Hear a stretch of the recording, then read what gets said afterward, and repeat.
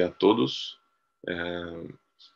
Hoje, então, nós teremos uma reunião especial, nossa reunião conjunta com a Universidade de Nebraska, nos Estados Unidos, e eles vão se juntar a nós um pouco mais tarde, lá ainda são 6h40 quase da manhã, então aí quando for 7 horas para eles, 9 horas para a gente, eles se juntam a nós. Essa primeira parte da reunião até então, a apresentação do artigo vai ser conduzida em português pelo fellow Gabriel Bondar, e na sequência teremos a aula e discussão de casos que vão ser em inglês, ok, pessoal? Então a gente vai mudar aí o idioma no meio da nossa apresentação. Bom, então vamos em frente. Gabriel, compartilha aí pra gente.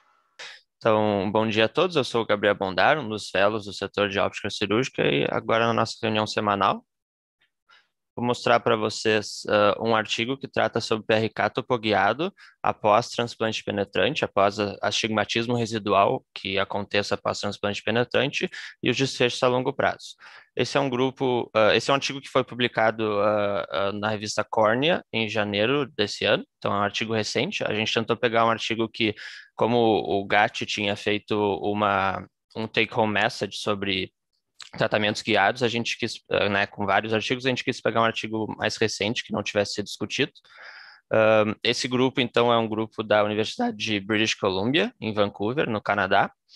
E uma coisa que eu quero chamar a atenção aqui só para a gente interpretar criticamente também o artigo é que temos conflitos de interesse, a princípio, nesse artigo. Dois autores são apresentadores, apresentam para a Schwind, um é consultor, e um outro autor, ele é o empregado da Schwind, né, e inventor de algumas patentes do Amaris. Então, isso é uma coisa que eu queria chamar a atenção também para a gente interpretar o artigo pensando que pode haver um viés de desfechos positivos. Eu não tenho nenhum conflito de interesse para declarar. Bom, astigmatismo residual pode limitar a performance visual em pacientes que realizaram transplante penetrante, e a lente de contato é um método comum de correção nesses casos. Porém, o uso de lente de contato ele pode ser limitado por intolerância ou complicações relacionadas à lente de contato, e o PRK topoguiado nesses pacientes, ele até o momento foi apenas avaliado em estudos pequenos, necessitando de investigação. Então, a pergunta que os autores quiseram responder é se o PRK topoguiado pode oferecer a longo prazo correção refrativa de maneira segura em pacientes que apresentam astigmatismo residual após transplante penetrante. Dos métodos. É um estudo retrospectivo, baseado em revisão de prontuário da University of British Columbia, em Vancouver. Os critérios de inclusão seriam PRK topoguiado após transplante de córnea, isso realizado após toda a remoção de suturas, e incluiu transplante penetrante e também DALK. Na verdade, dos pacientes, só um olho foi DALK, todos os outros foram transplante penetrante, tá? Critérios de exclusão, intervenção cirúrgica prévia para correção de astigmatismo, ablação parcial que não objetivasse hemiatropia, olhos tratados antes de 2014, e isso foi porque era uma outra plataforma de laser antes de 2014 nesse serviço, tratamento combinado com crosslinking também foi excluído, e leito residual estromal inferior a 300 micra também foi excluído. Eram 88 olhos, foram excluídos 34, sobraram 54 olhos de um total de 50 pacientes. Então, esses pacientes eles eram avaliados, né, e depois tratados através da plataforma Schwind, todos eles foram com essa plataforma, através dos cílios, né, e depois do Amaris, com o laser topoguiado. Bom, a avaliação pós-operatória era realizada através de duas consultas, né? Foi avaliada através de duas consultas. Um de follow-up intermediário, que seria com 12 meses, e sim disponível. Então, qualquer consulta entre 6 a 18 meses depois de tratamento. E um follow-up final, que seria o follow-up mais recente, né? Depois da cirurgia. A coleta de dados, então, pré e pós-operatórios, incluía os dados demográficos do paciente, a acuidade visual sem correção para a distância, a acuidade visual com correção para a distância, refração, equivalente esférico e o K. E também a presença de complicações pós-operatórias. A análise estatística foi realizada através do ANOVA, E a análise pós-hoc foi feita através da correção de Bonferroni para a gente conseguir avaliar os desfechos em 3 time points diferentes, que seriam a consulta pré-operatória, então antes da cirurgia, o follow-up intermediário e o follow-up final. De resultados. Foram um total, então, de 50 pacientes, 17 mulheres e 33 homens. A idade média foi de 52 anos, com um desvio padrão de 12,4 e o alcance de 23 até 79 anos. E a média de follow-up intermediário foi de 10,5 meses, com um desvio padrão de 2,9 e o alcance de 6 a 18. E a média de follow-up final foi de 31 meses, com um desvio padrão de 17 meses, e o alcance vem de 10 a 70 meses. Aqui são os diagnósticos pré-operatórios, isso antes do transplante de córnea, é para mostrar principalmente que o diagnóstico principal nesse estudo, dos 54 olhos, 33 realizaram transplante por ceratocone, então 61%. Bom, de resultados aqui também agora nos gráficos. Esse é um gráfico que mostra a acuidade visual corrigida para a distância e não corrigida para a distância, né, em logmar, tá, nos 3 time points, certo? Eu coloquei também ali do jeito que a gente está mais acostumado a ver a anotação de acuidade visual. Em preto a gente tem a acuidade visual, então, não corrigida para a distância, e a gente vê que no pré-operatório a média era de mais ou menos 20/180, que melhorou na visita intermediária para 20/50 e depois ficou em aproximadamente 20/60 no follow-up final. Isso foi detectada, assim, diferença estatisticamente significativa.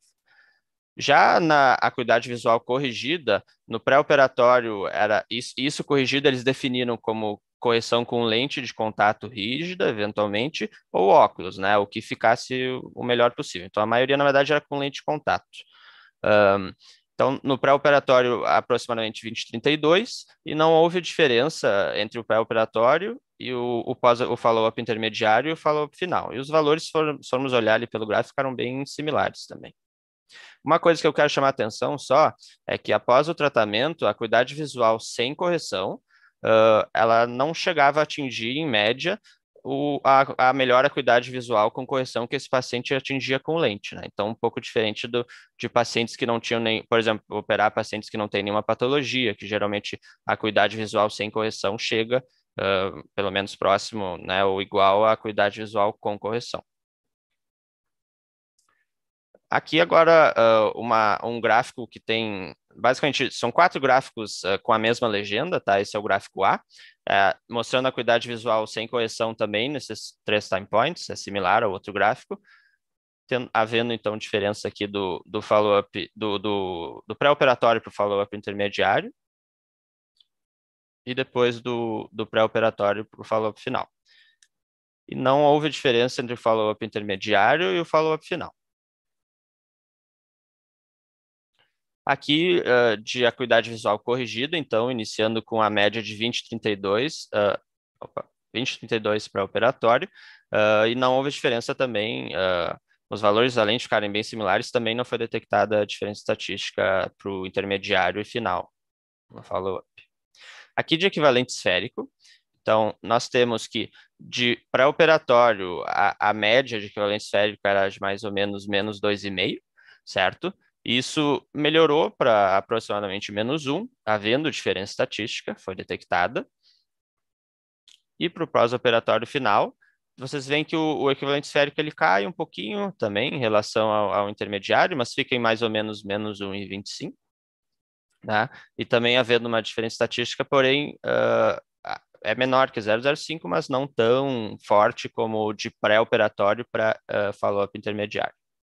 E aqui mostrando que a média final de equivalente esférico ficou em menos 1,1, com um erro padrão de mais ou menos 0,25 dioptrias. E aqui um dado que o estudo dá é que o equivalente esférico ficou dentro de 0,5 dioptrias da himetropia, antes, né, da cirurgia para 6% dos pacientes, e depois, no follow-up intermediário e no follow-up final, 1/3 dos pacientes. Então, nós temos o resultado final, ficou que 1/3 dos pacientes ficaram dentro de meia dioptria da himetropia. E o tratamento, ele objetivava a himetropia, né? Era o que se queria.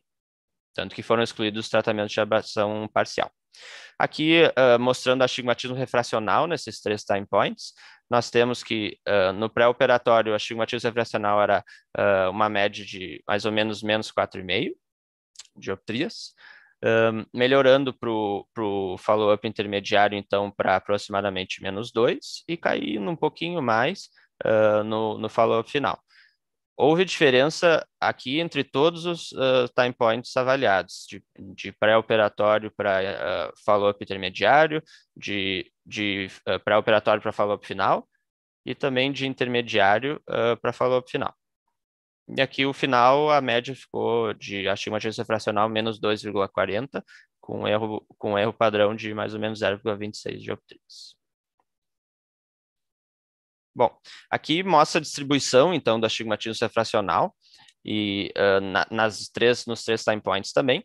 O que eu quero chamar a atenção é que o astigmatismo refracional ele diminui e a gente consegue ver através dessas setas. Aqui em preto nós temos o pré-operatório, vocês veem que a maioria dos pacientes tinham astigmatismo refracional superior a 3 dioptrias, e depois, no follow-up final, a maioria dos pacientes tinham um astigmatismo refracional inferior a 3. São essas 3 flechinhas. Essa tabela ela resume os gráficos que nós já comentamos antes, mas ela dá 2 informações a mais também. O equivalente esférico, o astigmatismo refracional, eles melhoraram, como a gente tinha mostrado. A acuidade visual corrigida para a distância, além de não mudar muito os valores, também não houve diferença estatística. E a acuidade visual não corrigida para a distância melhora. E aqui os 2 valores a mais que não tinham sido comentados antes. O astigmatismo ceratométrico, ele tem uma melhora de média de 5,24 para aproximadamente 2,98.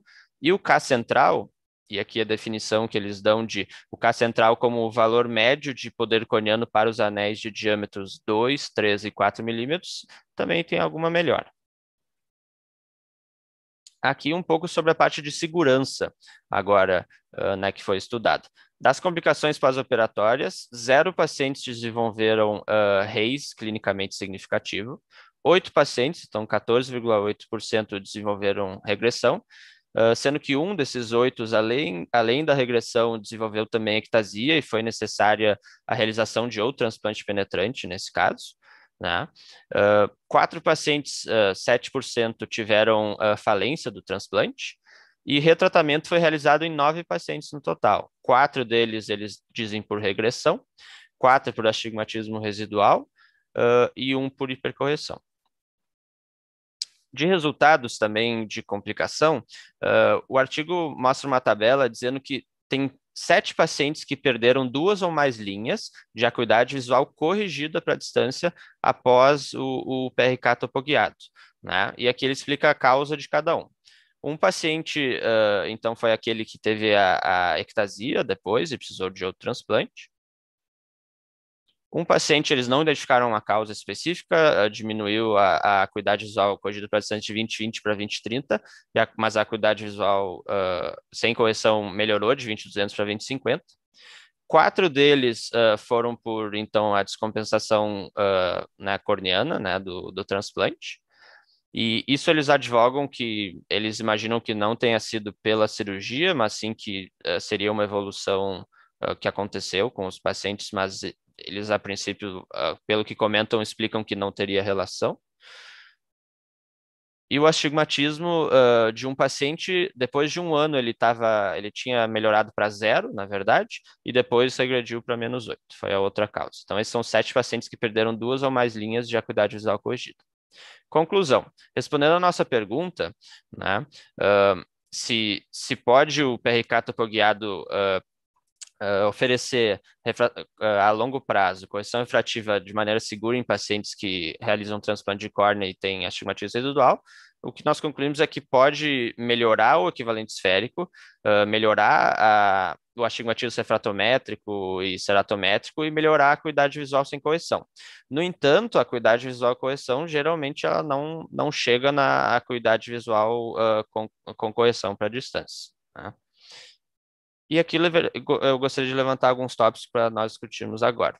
Um aqui é um estudo retrospectivo, e que não tem um grupo de controle para comparação. tem a participação da indústria, como eu tinha enfatizado no início, né? Isso é um fator para possível um viés de desfecho positivo, né? Esse é até o momento, o maior estudo com o maior follow-up, e aqui eu coloco follow-up entre aspas, porque na verdade não é um estudo prospectivo, né? Ele não acompanha os pacientes, por exemplo, de um ponto para frente, né? Ele é retrospectivo, análise prontuário, mas enfim, eles acompanharam os pacientes, né? Eles têm vários dados de pós-operatório. Então, é o maior estudo com o maior follow-up até o momento de PRK topoguiado após transplante de córnea. E um dos resultados que eu gostaria de comentar é esse, que objetivando a hemetropia, o equivalente esférico médio ficou em aproximadamente -1, e em olhos sem doença nenhuma, não estou nem contando que esses são olhos, por exemplo, que fizeram transplante de córnea, mas olhos sem doença nenhuma, se a gente tem um equivalente esférico de -1, a acuidade visual sem correção à distância estimada é de aproximadamente 20/50. Então, a pergunta é como que nós deveríamos abordar o paciente de maneira pré-operatória, né, em função das expectativas também desse tipo de tratamento. A gente poderia dizer que a sua acuidade visual pode melhorar depois da cirurgia, mas provavelmente não vai ser a mesma da sua acuidade visual corrigida com lente de contato, por exemplo. Eu senti falta também, e os próprios autores comentam, de dados de aberração nesse caso. Os desfechos são muito baseados em acuidade visual, a gente não tem outros dados que também complementariam como é a visão, na verdade, do paciente, aberrometria, contraste, né? Na nossa visão não é composta apenas da acuidade visual, então são dados que nesse estudo faltaram. E agora também queria perguntar para vocês o que vocês acham, qual é o papel de outras intervenções cirúrgicas nesses pacientes. Por exemplo, tratamentos wavefront guiados, ou ceratotomia arqueada após transplante penetrante para corrigir o astigmatismo e eventualmente depois para corrigir o remanescente esférico, um PRK, por exemplo. E é isso. Muito obrigado. Obrigado, Gabriel, pela excelente apresentação. Inicialmente, eu queria perguntar para o Abdúlio se ele tem algum comentário a tecer aí sobre o artigo. Vocês estão me escutando aí? Ô, Abdúlio, onde você está, cara? Bom dia, estou dirigindo, desculpa. Primeiro, eu queria dar parabéns para o Gabriel. Foi uma excelente apresentação, bem direta. E realmente foi um estudo que nos interessou por ser um follow-up até relativamente longo, com um N razoável, pensando que a gente está lidando com pacientes pós-transplante, né, com esse astigmatismo grande e irregular que sobra do pós-transplante. E essa avaliação da cirurgia topoguiada mostrou esse resultado, então, interessante no sentido de melhorar o equivalente esférico e conseguir melhorar principalmente a acuidade visual não corrigida, mas com relação à acuidade visual corrigida, não teve uma melhora significativa. Pensando nisso, eu queria abrir aí, aproveitando esse slide da discussão que o Gabriel colocou, se vocês fariam outras opções, pensariam em outras opções de tratamento para esses pacientes que sobram um astigmatismo grande pós-transplante e são intolerantes à lente de contato rígida ou até escleral. O que a gente poderia propor e como que a gente abordaria esses pacientes? Parabéns, Gabriel. Obrigado. Legal. Bom, eu abro a pergunta aqui aos professores. Primeiro, o Dr. Mauro, vejo que está aqui conosco. Não sei se o Dr. Edson também gostaria de comentar nesse sentido. E já deixo o bom dia aqui também para o Vinícius, que já está aqui conosco. Muito obrigado, viu, Vinícius? Oi, Taguchi, tudo bem? Opa, Brenner, tudo bem? Tudo ótimo. Tudo bom? Posso fazer uns comentários aqui? Claro. Eu não vi o início da discussão, desculpa. Qual a plataforma que foi utilizada para esse tratamento? Todos os pacientes foram com o Schwind, foi o Sirius e depois o Amaris. Tá. Por que eles não colocaram dados de aberrometria? Porque se o dado foi utilizado para o tratamento, é realmente indefensável isso. Uhum. deveria ter sido feita uma análise com base na aberrometria. Se eles utilizaram cílios, a informação eles têm pré e pós, não faz sentido não ter análise de aberrometria corneana, num tratamento guiado pela aberrometria corneana. Realmente não faz sentido nenhum. Outra coisa que não faz muito sentido, quando a gente faz um tratamento guiado pela aberrometria corneana, um tratamento topo guiado, a gente visa principalmente melhora da acuidade visual corrigida. A não corrigida, ela acaba vindo junto. É óbvio que num tratamento topo guiado você tem uma menor precisão, a precisão é mais baixa, você tem que contar sempre com um desvio refracional nesse caso. Mas o objetivo principal do tratamento topo guiado é a melhora da acuidade visual com correção. Então, é estranho eles não terem notado a melhora da acuidade visual corrigida. Né? Um pouco estranho ver essa informação. Pós-transplante, eu não tenho experiência pós-transplante. Né? Pós-transplante, a gente acaba tendo uma mescla de vários tipos diferentes de aberração e, às vezes, é muito difícil mesmo você, com muita aberração, você conseguir antever qual vai ser o seu desvio refrativo pós-operatório. Então, realmente é mais desafiador.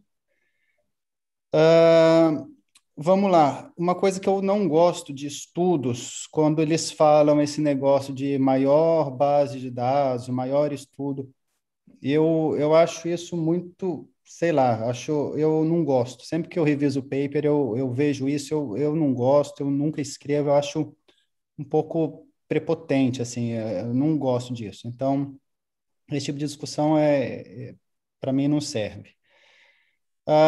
Você colocou aqui estudo retrospectivo, porque é difícil você fazer um prospectivo com casos que são raros, né? Muito difícil. Você tem casos que você segue, na hora você vai dar uma olhada, você olha retrospectivamente seus resultados e acho que é um estudo, é um desenho justificável. Grupo controle, qual seria o grupo controle no caso? Seria pacientes pós-transplante sem cirurgia? Esse aí também não sei se o grupo controle qual que seria. Participação da indústria, os resultados não foram tão bons, né? Então, não sei se isso poderia ser justificado aqui. Com relação a que fazer nesses casos, né? Primeiramente, todo tratamento que é topo guiado, você precisa avisar para o seu paciente que ele vai precisar mais de um.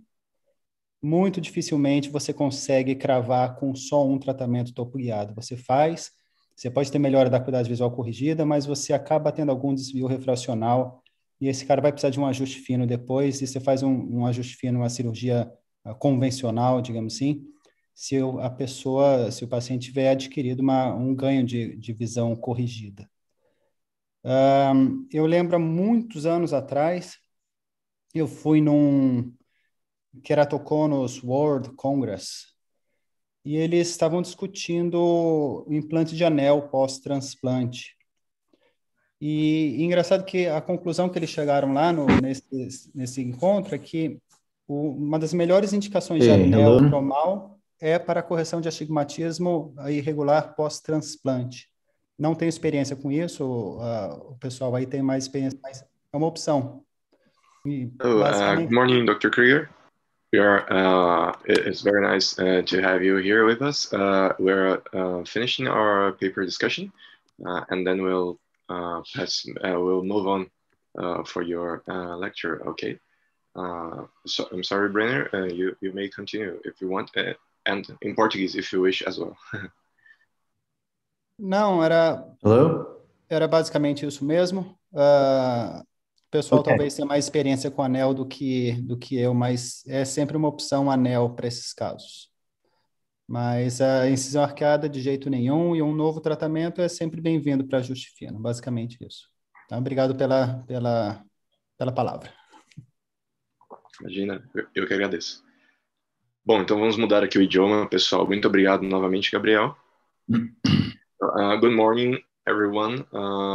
We'll move on now for our international meeting.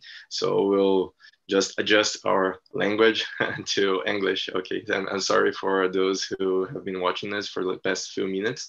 And we were discussing in Portuguese the paper that has been presented by our fellow.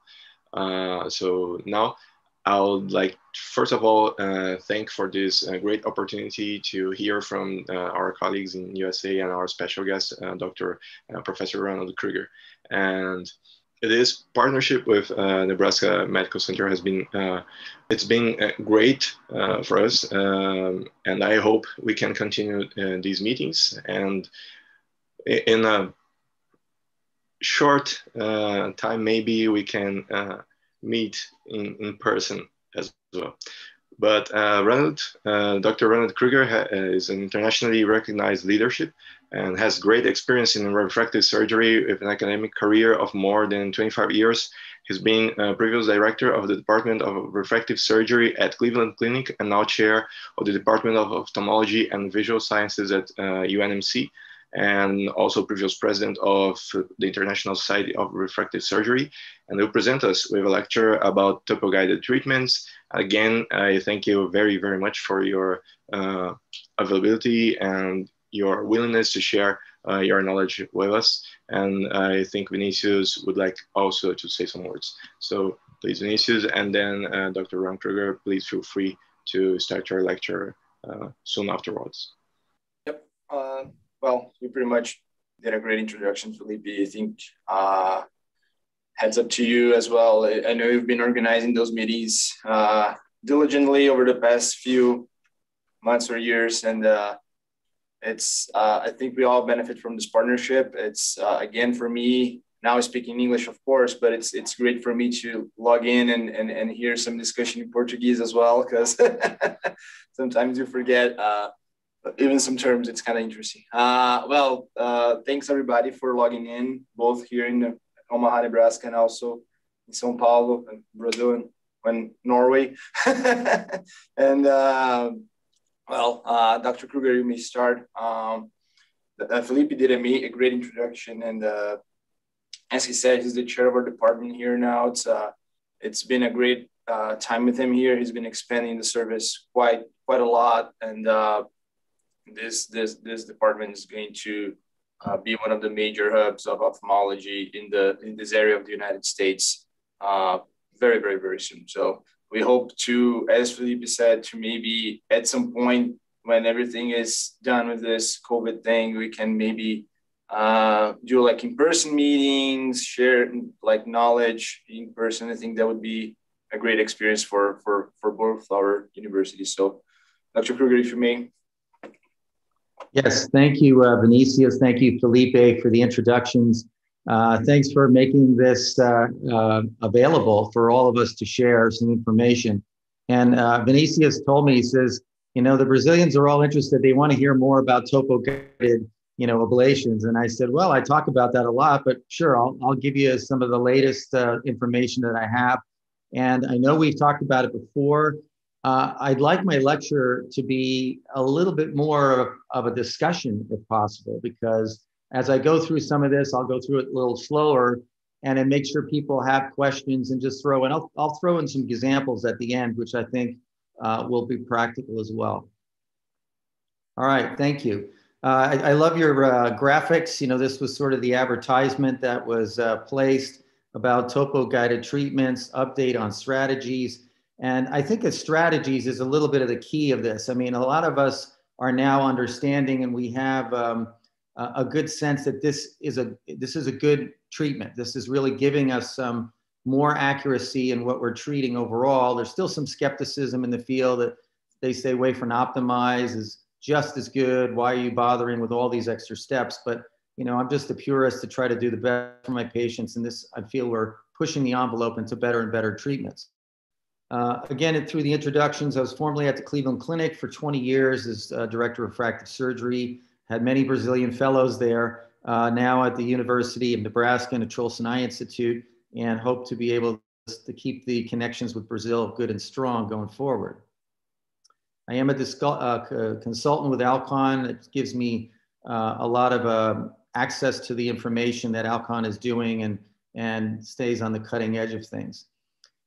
This is a recent paper that was just published back in November of physicians that had surgery comparing the outcomes of wayfront optimized with topography guided in a whole group of it was about 300 physician eyes that were treated over a period of time. And I didn't want to really get into that. That was a previous talk that I'd given about it. But the salient feature from that was just to show that everything was the same between Wavefront Optimized and Contura. 20/20 rates were essentially the same. Satisfaction questionnaire was the same, you know, except for the really good visions of 2010 and 2015. And by offering the Contura, we were able to see, you know, higher percentages of 2015 and 2020 vision, or 2010 vision post-operatively. And that was sort of the driver that sort of made us believe, okay, we're doing something here that's really giving exquisite vision by treating some of these aberrations. This is a little bit of the paper that just came out in November. And again, it was 450 eyes, 300 Wavefront Optimized, 100 topography guided. And you can see a little bit of the stats just showing the statistical benefit. About 98.3% overall satisfaction with laser vision correction in all, which is quite good numbers. So just looking at what is driving some of this difference that is helping us to get this more exquisite vision.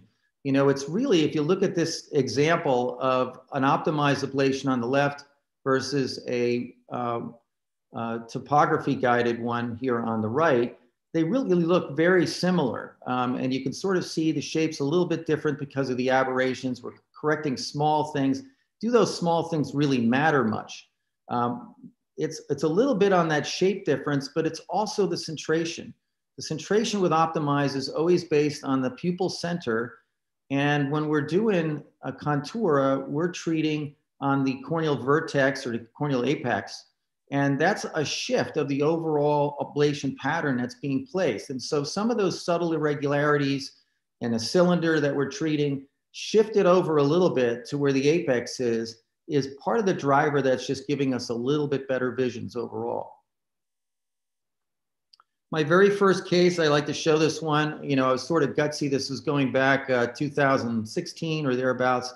You know, -8 CEO of a company, you know, wanted to have good vision. And I thought, well, here's this great product, Contura. Everything sort of matched up nicely. You can see the cylinder here in this eye, and that matched up with the refraction overall. And we formed these composite maps to show there was good agreement. The difference maps didn't show any big irregularities, so there was qualification in treating that patient. And then overall, here you can see, you know, we looked at pupil size and all that. 1 week post-op, he's 20/15 plus, and he continued on that way at 3 months and beyond. And the nice thing about it is you look at the pre-op and you look at the post-op, and you can see, yeah, there is some aberrations here on this refractive map, you know, more steepness down below. Here, this very uniform looking green zone. And you can see the difference where we selectively treated in the difference map, more down below, a little bit more in the center relative to the surrounding areas. And these were all the small irregularities that we were able to pick up and treat and helped us to get a very uniform outcome overall. But the real question with this, you know, those are the easy ones. You know, you just say, okay, we're going to treat the aberrations. Let's go ahead and use Contura. The cylinder manifest matches with the measured astigmatism from the topography, and everything is great. However, it doesn't always work that way.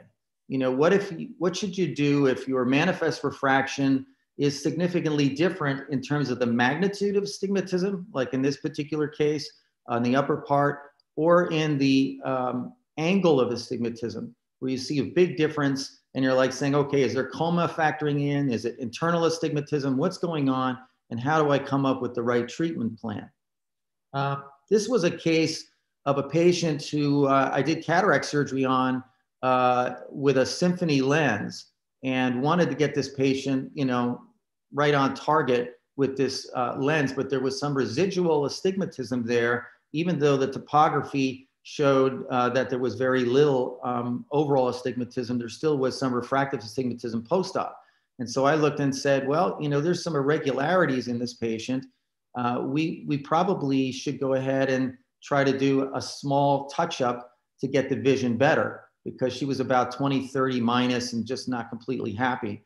And so here's just a case in point where the refraction showed more cylinder. But when you looked at the overall pattern on the map and what it defined, the measured astigmatism value was only about 0.4. And so we ended up going ahead and just doing TMR, which is treating what the maps say.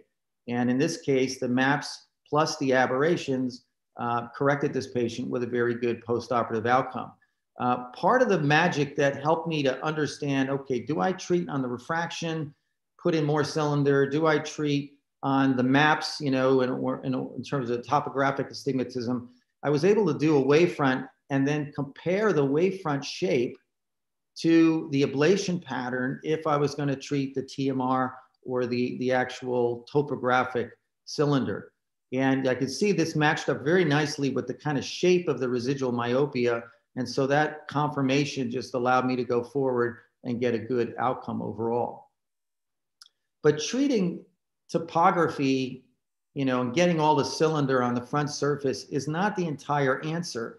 And this is a great example of a patient that was treated by a colleague where 3 months after surgery, the patient had a near perfect outcome, because you look and say, the Pennicam shows there's no residual astigmatism left. We've treated everything, we got it all. And yet the patient was a little bit blurry and unhappy because there still was posterior astigmatism on the back surface of the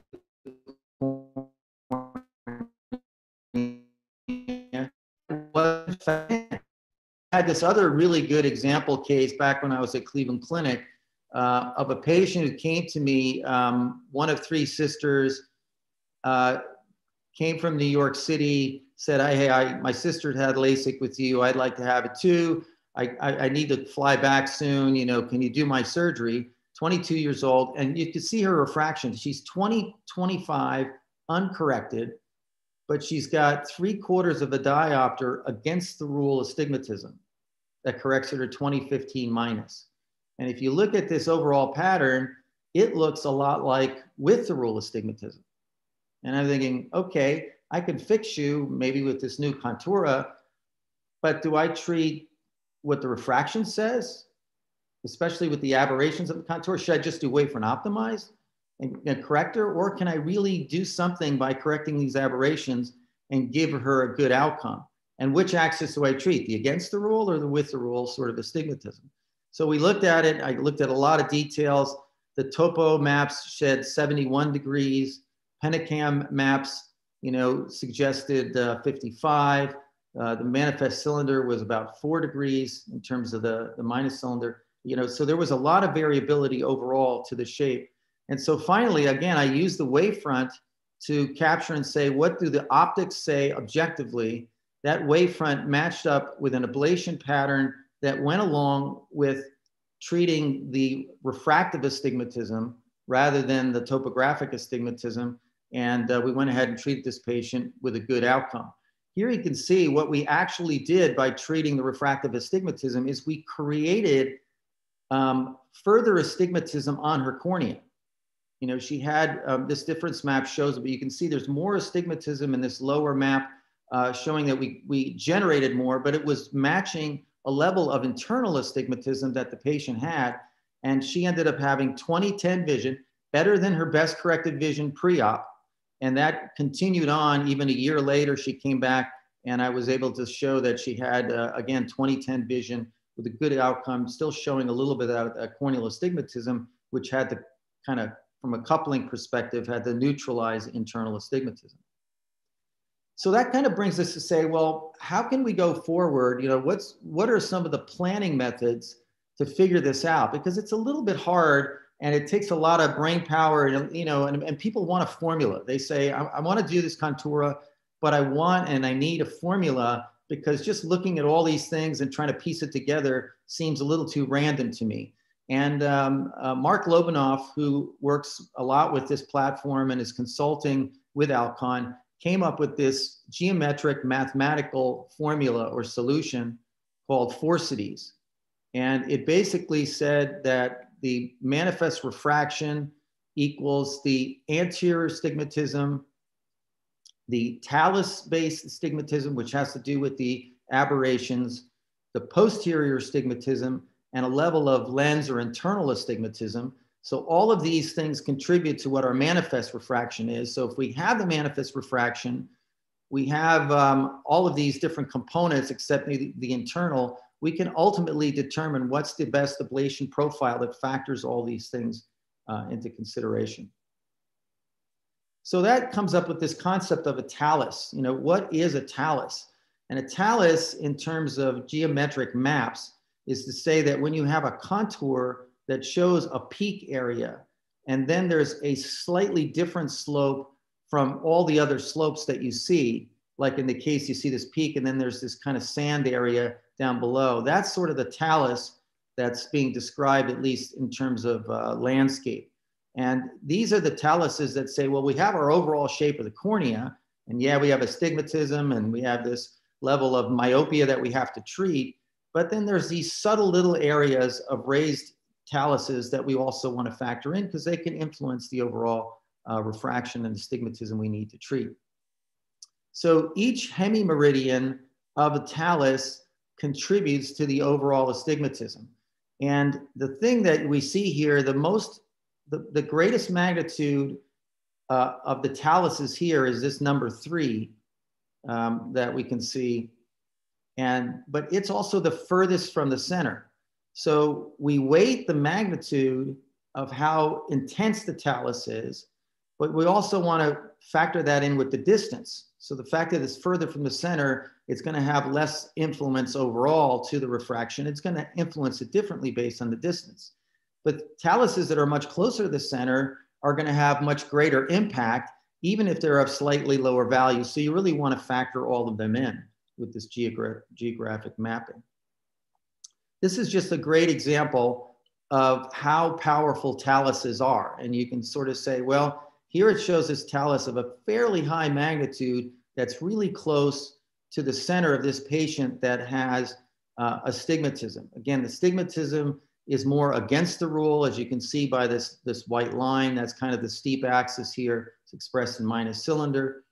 And yet the measured astigmatism says that it's about 90 degrees away or 80 degrees away from what the refraction is saying. So there's a difference of 2.75 diopters between that's measured on the front surface of the eye versus the clinical refraction. And again, how do we treat this? You know, what is really happening? And this talus is creating coma, and that coma is generating a level of astigmatism. So Dr. Lobanov came up with this 4 cities concept where you're plugging in your manifest refraction, you're putting in your contura measurements in terms of what the topolizer Vario is giving you. You've got your topographer from a pentacam that has front and back surface astigmatism, and then the overall aberration talus value given based on the maximum versus the center values that factor in all those small hemimeridians that are being measured in talus. And that's, when you plug it in, coming up with a nice cookbook way of coming up with a ablation plan. So Carl Snowcipher is a good friend of mine, and his face is in that lower corner. He's very nicely published this paper together with Mark Lobanov on comparing some of the outcomes with Contura using the different planning strategies. And again, just for clarification, TCAT was the original study of Contura that was done in the US that based everything off the manifest refraction. We treated the aberrations, but we planned it based on the axis and magnitude of the astigmatism in the refraction. TMR came about a little bit later, which is, well, we really don't want to use the refraction because this information from the taluses and the aberrations is changing the astigmatism. We really want to treat off the maps. And then there was modified TMR versus TMR. And so it was always like, do we do the TCAT, which is a manifest refraction, or do we do the TMR, which is the topography, or some semblance between? Well, 4 cities came up to sort of say, we've got a way of calculating this to know which way we go based on all this geometric optics, I think, which is a good idea. And this slide very nicely shows that in his specific data, just his data alone in this paper that's been published, you can see that overall 2020 values were the same between the TCAT and the Forsities, but where you saw the difference again was the 2015 values, where things were just higher with the Forsities planning because you could get a little bit more accuracy. If you looked at all 4 sites that were in this study, which was a total of a whole lot more eyes, they pretty much were matched between them. Overall, about 600 eyes in the study, equally distributed between these groups. You can kind of get a sense that here 2020s were the same, but once again, 2015 values for all the centers were showing greater percentages with Forsities compared to the TCAT method, which is the way was the FDA study was done. There's other further papers that even compare it with TMR to suggest that that this is not, that Forsities is ultimately giving the best results. And so I kind of want to round out this talk a little bit by just throwing these examples out, because some might say, well, when you're planning this, how do you know that your talus is right and that all the information is correct? And these are just cases I just did yesterday. So they were hot off the press in my planning. I don't have the post-op values to say, yeah, look at this great result, but it's just to kind of show the planning that I'm doing. So here's a 32-year-old white female, low myopia. You can see the refraction is a -1.5, plus a quarter, a 27. Again, 27 degrees, she's 2015. The maps are showing that she has with the rule astigmatism, a higher value of with the rule astigmatism. Am I gonna treat off these maps? Or am I going to treat a little bit off the manifest refraction, which is saying a completely different magnitude and axis? And again, this is a low myope, this patient 2040, I want to get her 2015 or better.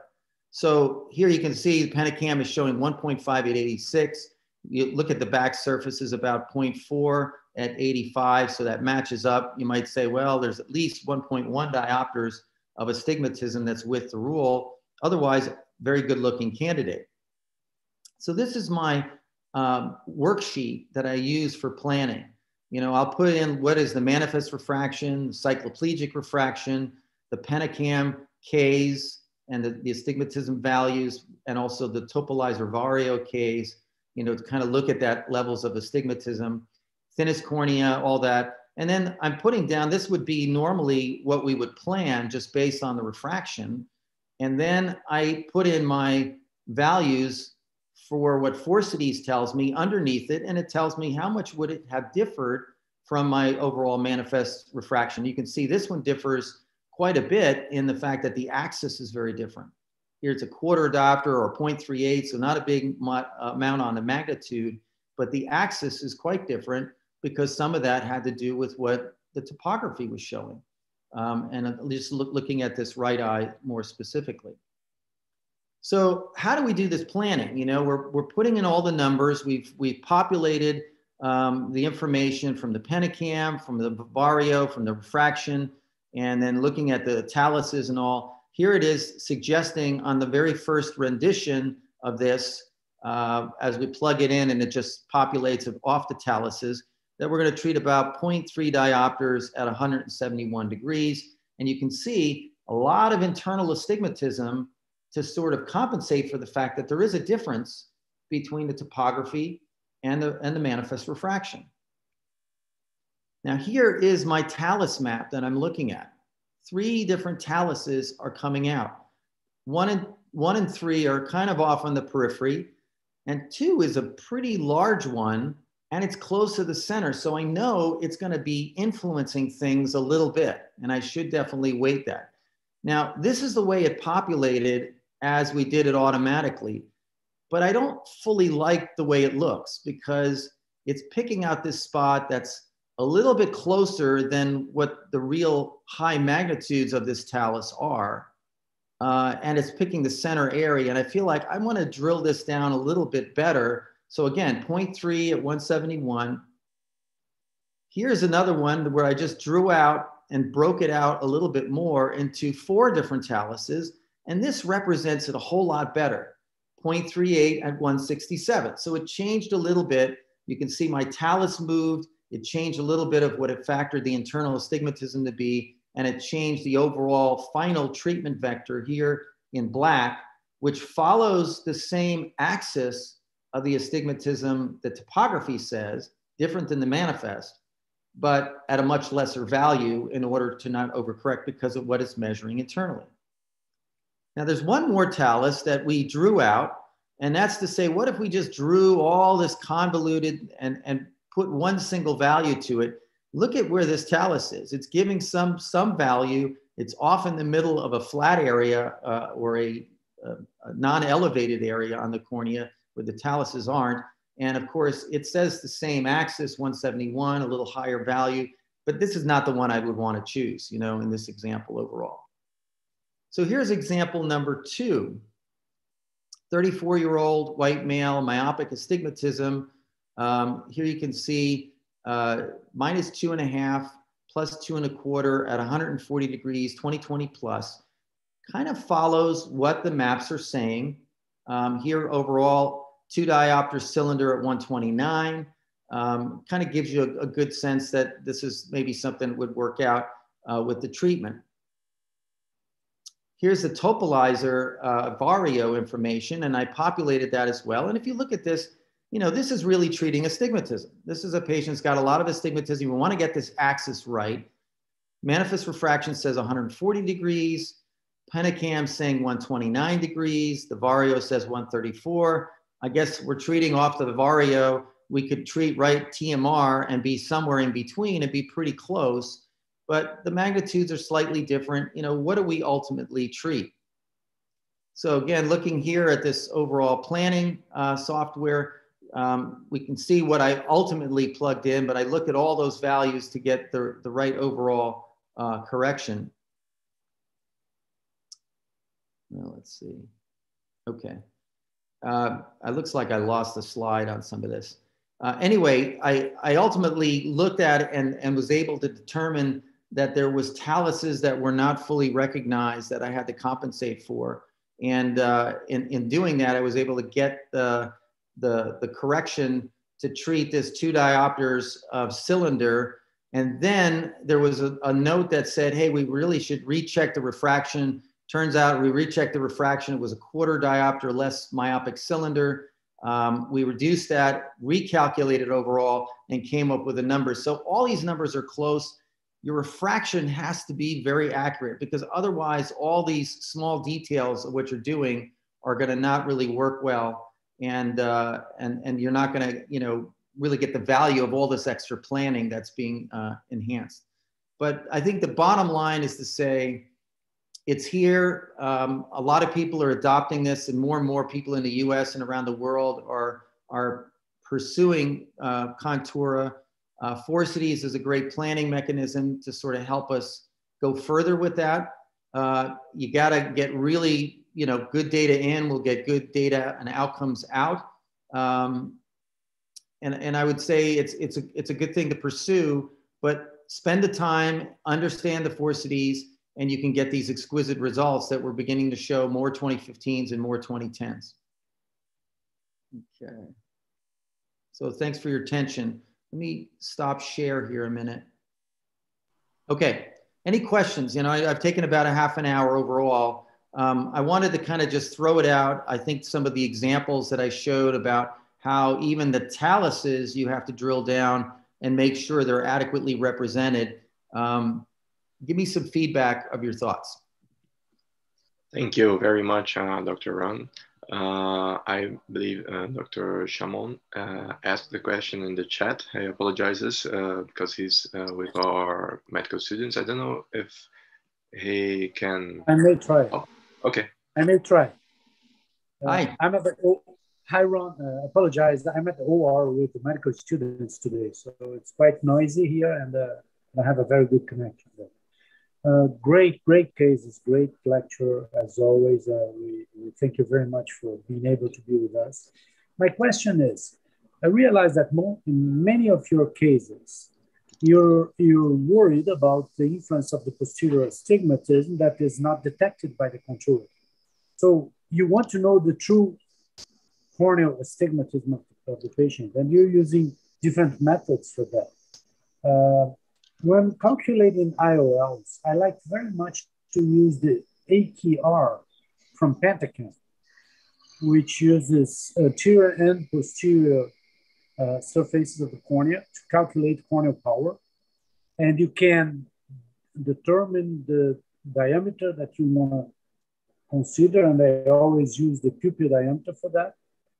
And it gives you the astigmatism. So it could be a good idea to use it to check if you have any posterior astigmatism that may influence on your results. Have you ever thought about using it? About looking at posterior astigmatism when planning, you're saying with IOLs? I don't know if I followed your question entirely. No, I'm sorry. No, using the Pentacam AQR to determine the true corneal astigmatism. Instead of looking at the anterior and the posterior, the true K with the AQR will give you the total astigmatism. You know, if the sound isn't good, Taguchi may say it again for you, because I'm here with a mask and it doesn't sound good. I think you're sort of saying, looking at that the true astigmatism value that factors it in. Pentacam, Galilei does that for planning software, and it doesn't always match exactly if you subtract, say, the posterior from the anterior astigmatism. You know, the true cylinder or total cylinder is not always the same value. And so you look at that calculation and say, maybe that's giving some value overall. I would imagine that's something that could be populated into Forcides. You know, instead of saying we're putting anterior and posterior, we'll just put in the true K-sil. But no one's done that yet. I think there could be some value to it. Great. Any other questions? I would. Our next session is with our fellow Vinicius, and he'll present some cases I think we can discuss as well. If are you okay with it, Professor Kruger? Yes, please. Right. Go on to the cases.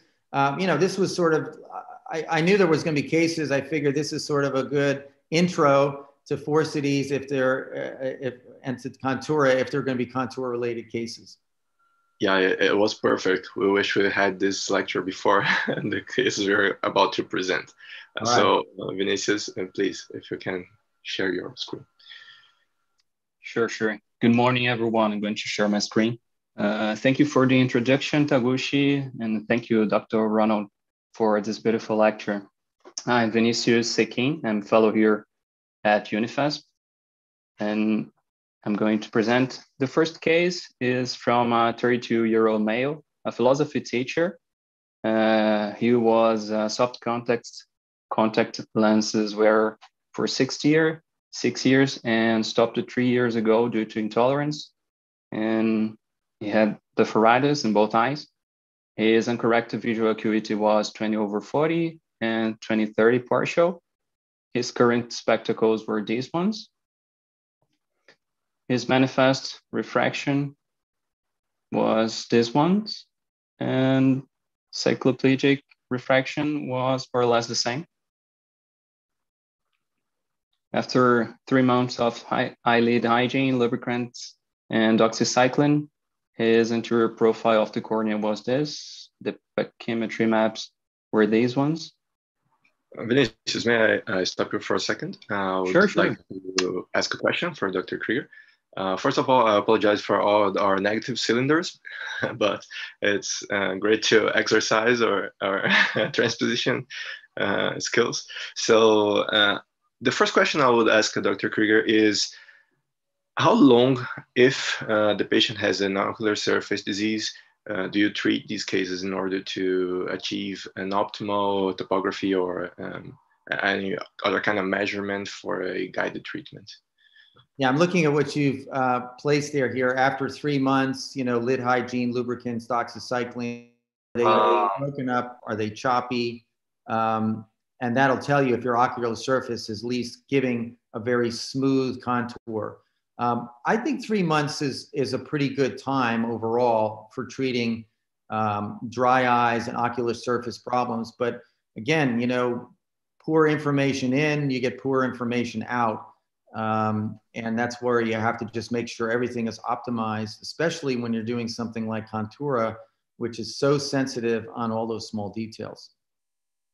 So I'd say overall, you know, I think 3 months of treatment is reasonable. So for this patient, we opted to do a guided treatment. This is the topolizer map. These are the several measurements that we've made, trying to achieve a repeatable result. Here we have the imputation and the laser and the resulting examination profile. And this is the ablation profile proposed by the laser. Here, would you adjust this profile because it has a measurement difference between the manifest and the measured astigmatism? Yeah, that's my question too, is you have your measured and your manifest. What are you using to plug in as the actual cylinder of treatment? The previous slide, Vinicius. So little slow. in the lower left-hand corner, you have treatment details, you know, and you have measured, modified, you know, the axis looks pretty good, 5 or 6 degrees, but the magnitude's a little bit different. You know, the measured says 2.66, you know, the modified is 2. That's based on the refraction. Why not treat 2.66? Why are you treating off the refraction? You know, how are you deciding whether to do true TMR or to do TCAT, which is the manifest? That was our question, because these were one of our initial cases soon after the laser software was updated. And we hadn't been experimenting with Contura before that. And this was, I believe, the first case. And we kept the manifest refraction because just we were used to it. But that's why I asked. I believe now your professor has commented that you're using 4 CDs, but we don't have access to it yet. So how would you adjust this treatment if you would you treat the measured the TMR right off the bat? So I would say that before having 4 CDs, which I'd like to plug in and use the benefit of looking at all the geometric differences inside the eye, I probably would have done what you did. I probably would say, okay, you know, the TMR says treat 2.66 diopters. That's a little strong with the amount of astigmatism. There's probably some, you know, internal astigmatism as well that maybe, you know, you're not seeing on just the front surface with the TMR. And you've got the manifests, you know, sometimes you say treat a little less is always a little safer, that you don't flip axis. If you leave a little residual axis, a residual astigmatism, same axis, a lot more tolerable for the patient than if you flip their axis because you treated too much. So I probably would have done what you're doing so far and put in the manifest to go along with my topography map. So this is the ablation profile proposed by the laser.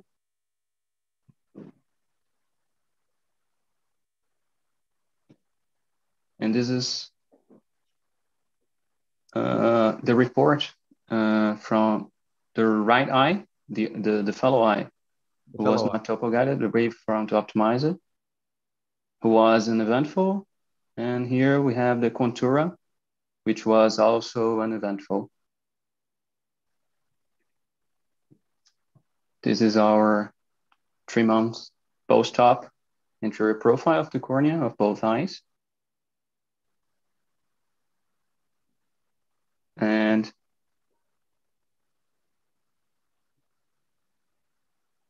now the uncorrected visual acuity was 20/15. for the right eye, who was wavefront guided, and the uncorrected visual acuity for the topo guided one was 20/25. And now both eyes side by side.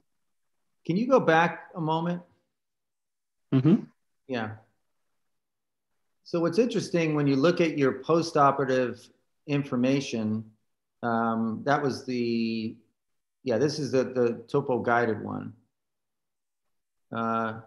You've got 0.6 diopters of residual astigmatism post-operatively, which was that extra 0.6 that you didn't treat. If you treated TMR, you would have probably got them close to 0 in terms of the astigmatism on the front surface. But however, this is the axis is inverted. Oh, it looks like not a residual. So you actually flipped his Over. axis. Yeah.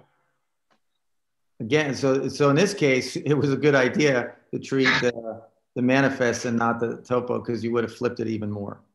Okay.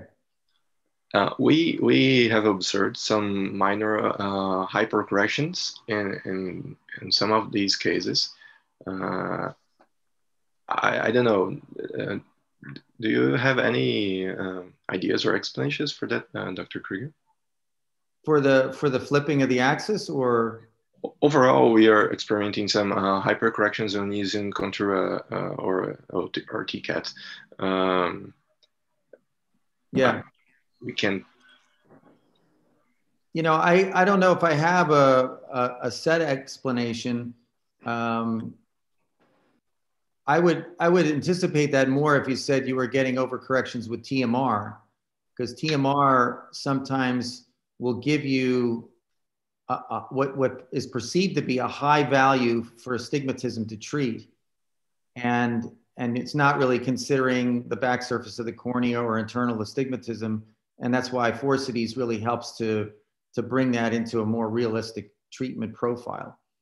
I would think it would be interesting to see what Forsities would have said in this case. My guess is it would have been pretty close to that manifest refraction, and plugging that in and treating it, again, you ended up getting a little residual astigmatism that was flipped. I don't know if I really can explain why that might be the case. As I said before, this was one of our first cases. That's why one eye has been treated with wavefront optimized and the other eye with Contura.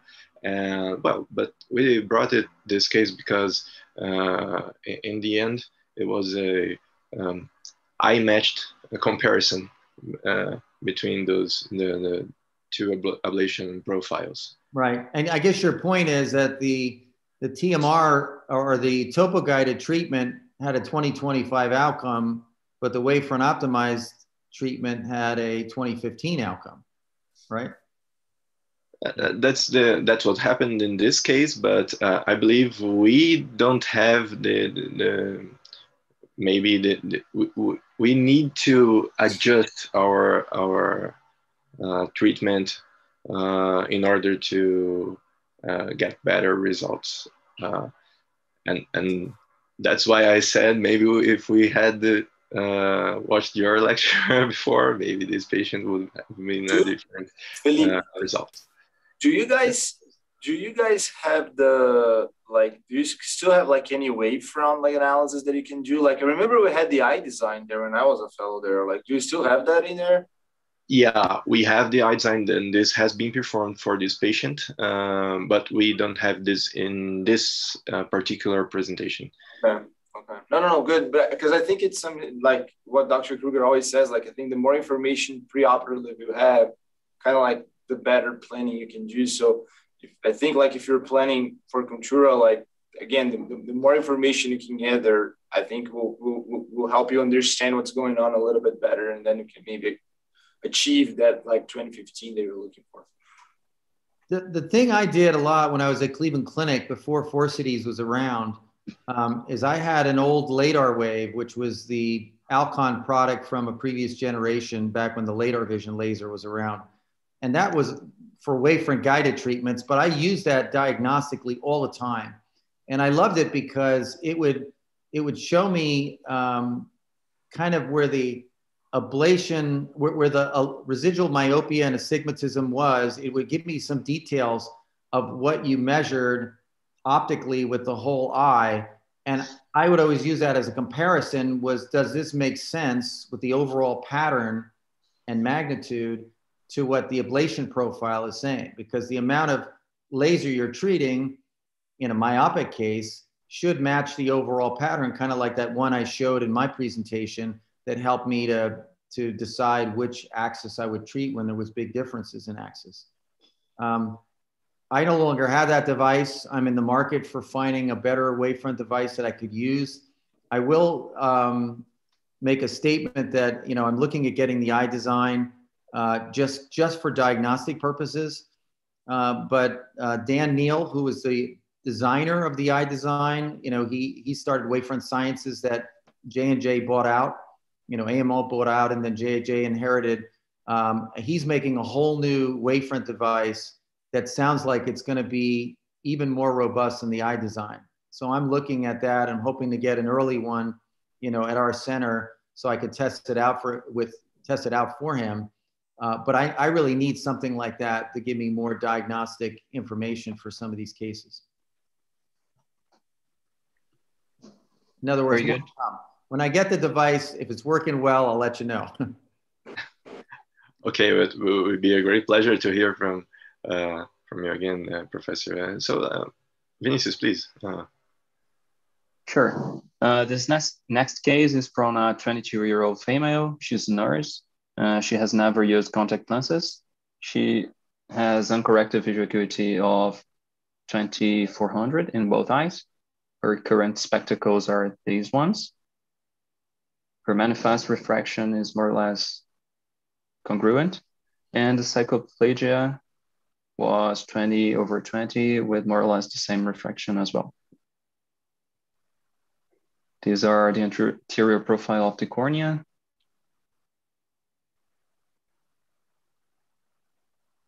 And for the treatment from the right eye, we did the same approach.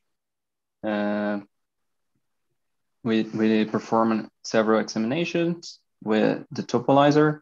We put in the laser. This is the resulting examination profile. We targeted the refraction. Vinicius, I have a question for Dr. Kruger again. I'd like to draw attention to a point, because more is not always better, because here the surgeon didn't pre-select you can go back one more slide, please, Vinicius. The surgeon did not select previously the maps to be the input for the laser. So you can see there are some slightly different maps right there. Would you exclude any of them or make any alterations to this profile before going on with the planning? I don't think I would put in all of those maps. You don't need that many, obviously. You know, you just need maybe 4 or maybe 6 or something. If you wanted to plug it in, you have quite a few there. And that might be one way of just trying to be more discriminating, because the differences you're seeing is noise. You know, that's the only way to explain it. And if you can filter out noise as much as possible, you'll get more accurate true signal in your treatment. The ablation profile proposed by the laser.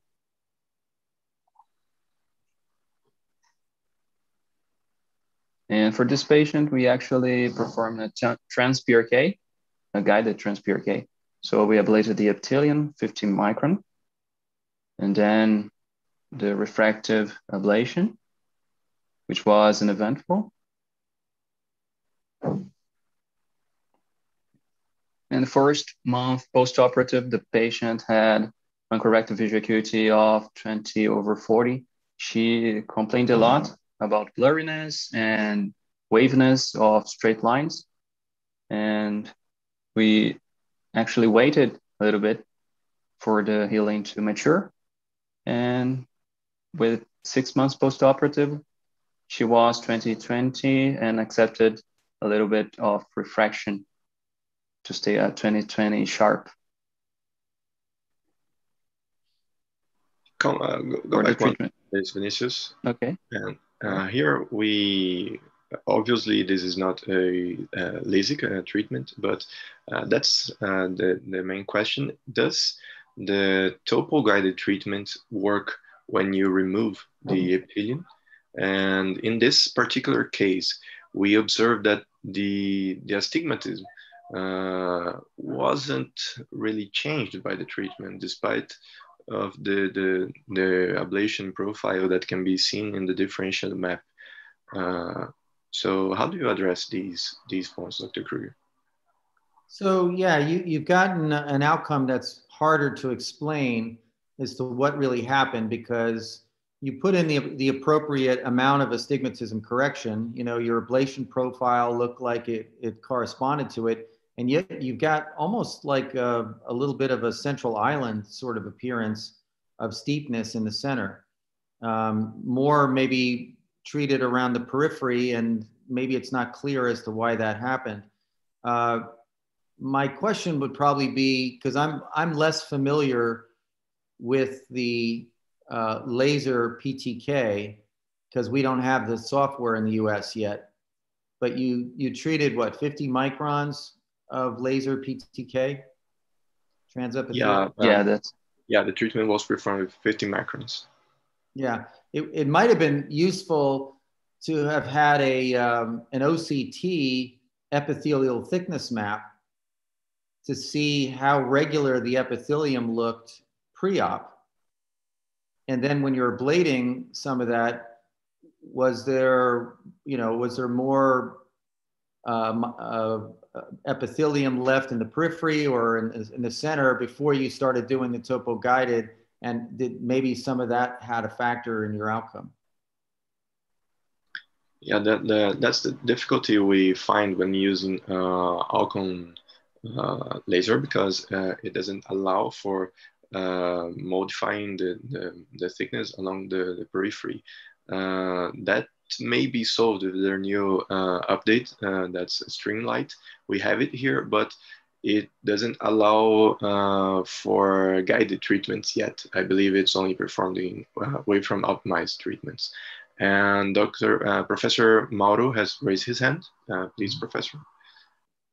Hi, good morning. Hi, Ron. It's nice to see you, looking even younger. Nice. I want to know what you are drinking, because this is really great. Thank you for seeing you and your fellow. I completely agree with you in terms of the effectiveness of Alcon laser to remove the epithelium in a uniform way. We submitted data on doing simple PRK using mechanical versus Alcon software for removal of the epithelium.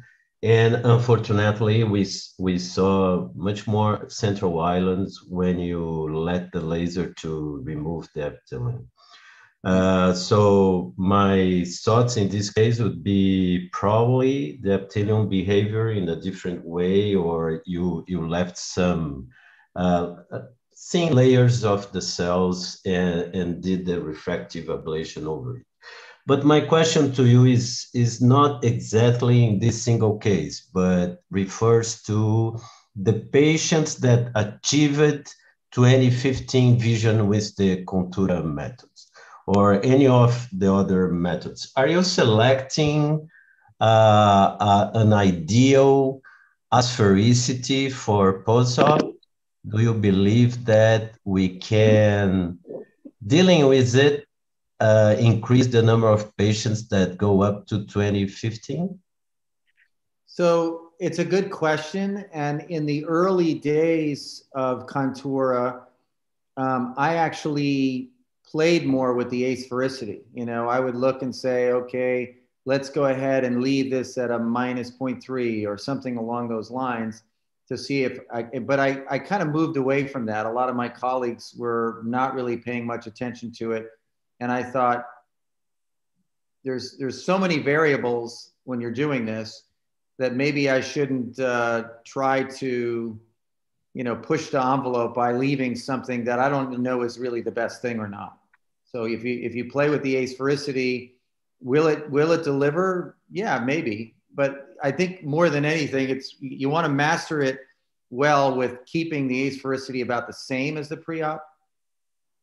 And then you can begin to sort of look and say, okay, well, now that I'm getting great results with this, let me start modifying small amounts of the asphericity to see if I can even make it better.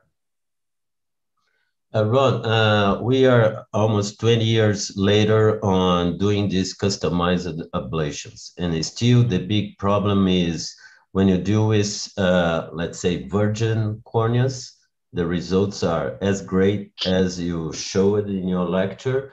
But when we try to use these concepts on more complicated cases, such as post-keratoplasty astigmatism, such as the paper we discussed early this morning, the results are almost disappointing. Would you tell us your explanations for this? So we were not able to, make our results better, even though we are 20 years away in this road to excellence. Yeah. So the reason why I thought wavefront guided was such a big deal when it first came out 20 years ago was there was the hope that by treating something that just wasn't spherocylindrical optics, that you're treating some irregularities with either wavefront guided or topo guided, that you could begin to fix the problem eyes, And that's not, the company didn't care about that because they were looking for volume of a market, and they said, we want to deliver a new product that, everyone would treat, and then we get market share. But for the doctors, what they cared about is, what about my patient who has an irregular astigmatism and there's nothing I can do for him? I can't plug in values. Is there some customized treatment that now I could fix these eyes, and then my whole safety profile for doing laser vision correction is much better? Because if there's an unexpected irregularity, I can fix that. I can now use this customized method to fix that.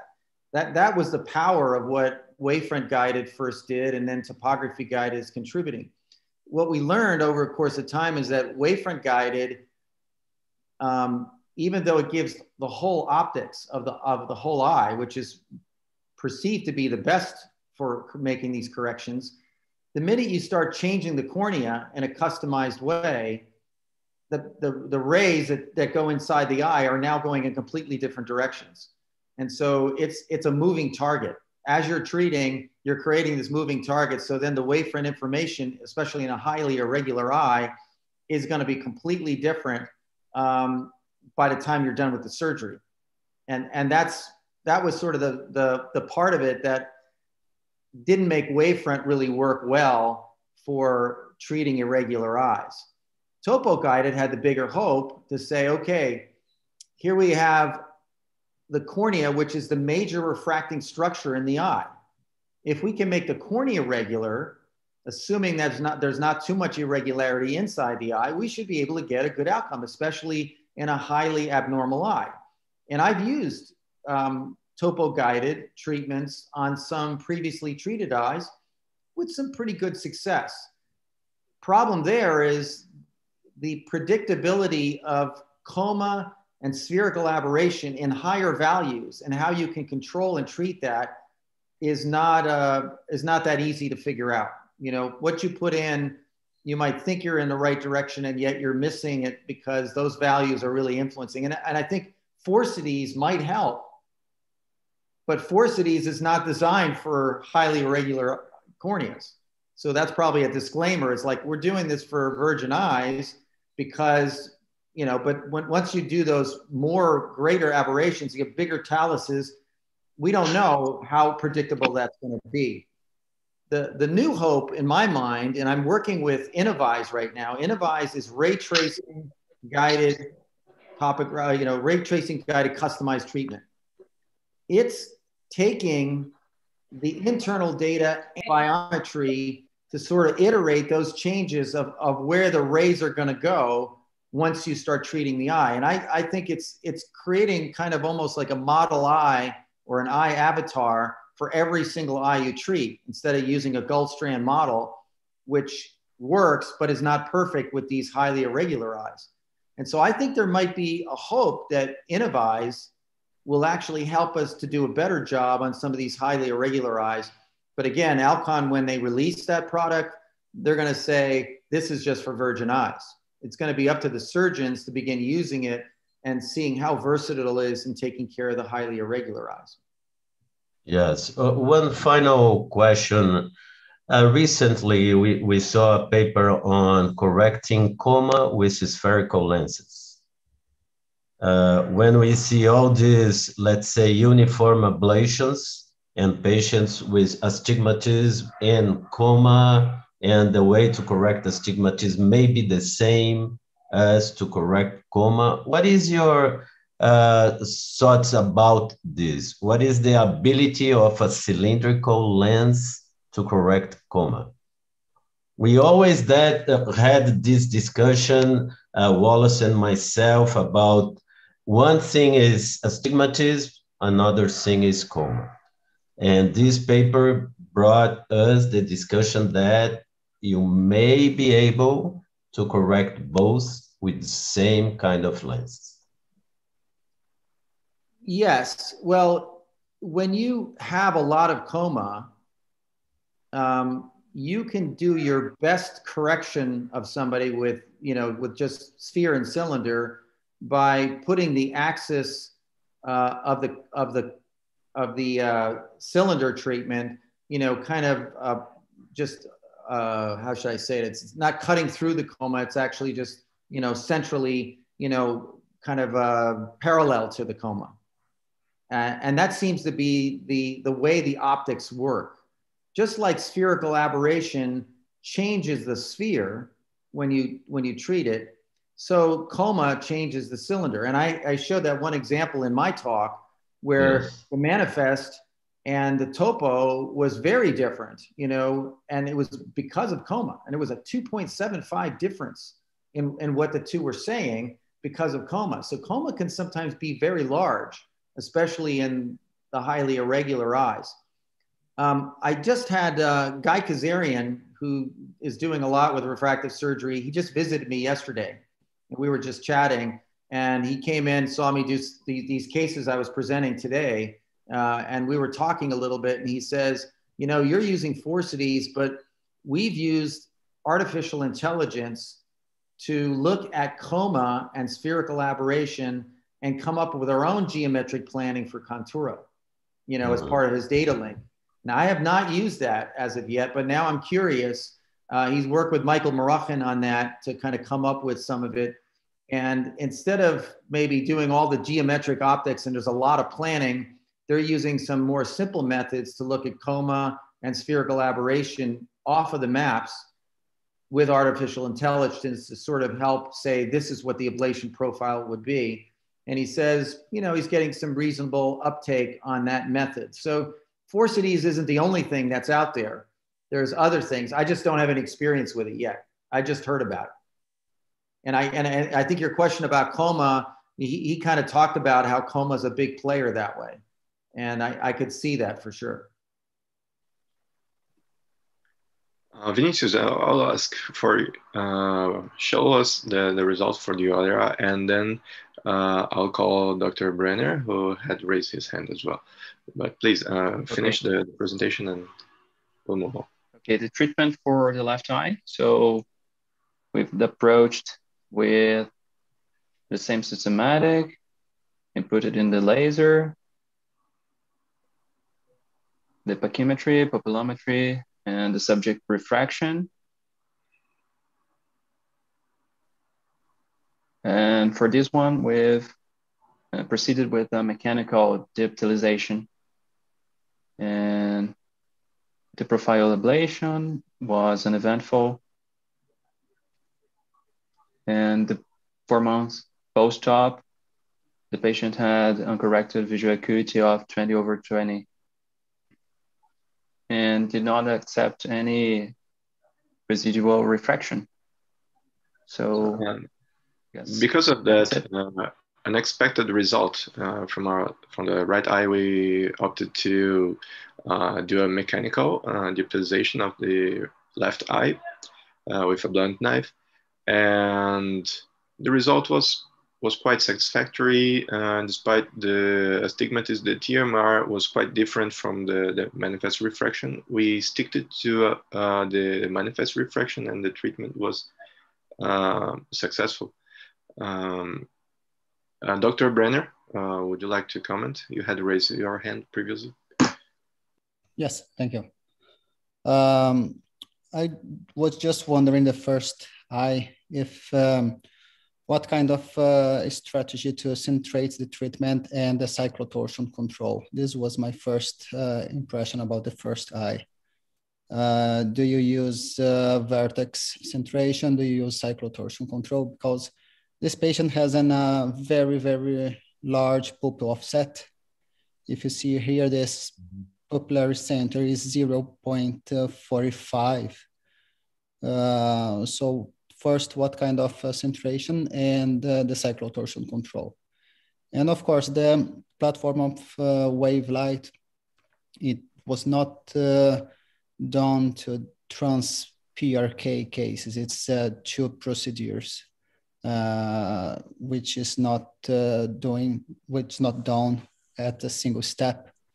So it's not optimized for this kind of treatment. And regarding the discussion with Dr. Mauro Campos and the treatment of coma and spherical aberration, I think that the wave light platform, it's a little bit fixed. You don't have many options to try to understand what kind of refraction we're going to induce with the treatment of irregularities. Because we are discussing here spherical aberration and coma, but you don't address this kind of aberrations with this topo-guided ablation. We have, with the wave light platform, we have just the total amount of irregularities, but you cannot address those components alone. And it's difficult to understand what kind of refraction we're going to induce with this platform. It's not so flexible as the Schwind platform, for example. And my last thing, Dr. Damian Gatinel is trying to sell, in a way, the new classification, wavefront classification that maybe can include the defocus component in the spherical aberration component and the astigmatism component in the coma component. When or is this new classification maybe suitable for treatments? And what's the impression of Dr. Kruger about this? Thank you for your attention. Yeah, no, thank you. Your comments are I think very relevant. You know, you want to make sure you can prevent cyclorotation, because then you'll be creating new aberrations somewhere else. You know, if your cylinder's off because of cyclorotation.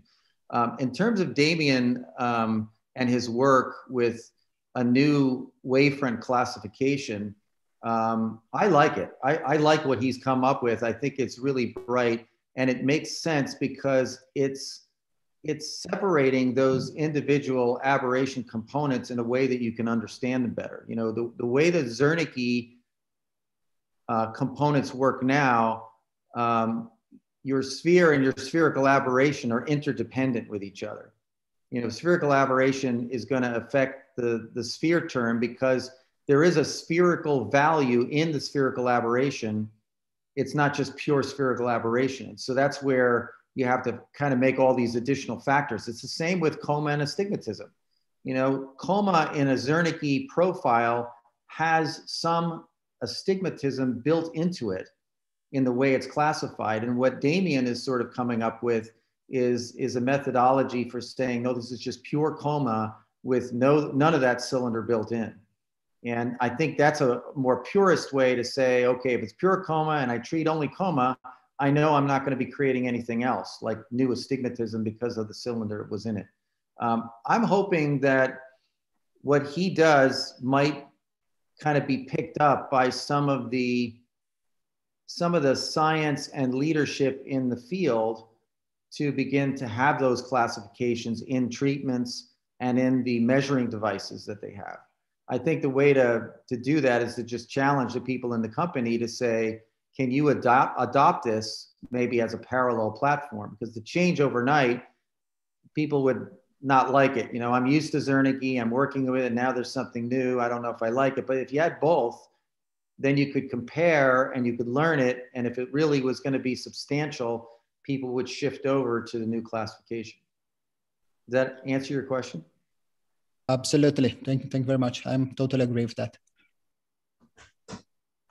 Well, we are almost 20 minutes ahead of our time, so I'll apologize for that, but we'll finish this case discussion here, and I ask for any final remarks. First, I would like to thank once again for our colleagues in the US for participating in this session, especially our special guest, Professor Ronald Kruger, and thank you once again for your attention and your disposal of being able to discuss these cases fabulously. And as I said before, we wish we had seen your great lecture before these cases as well.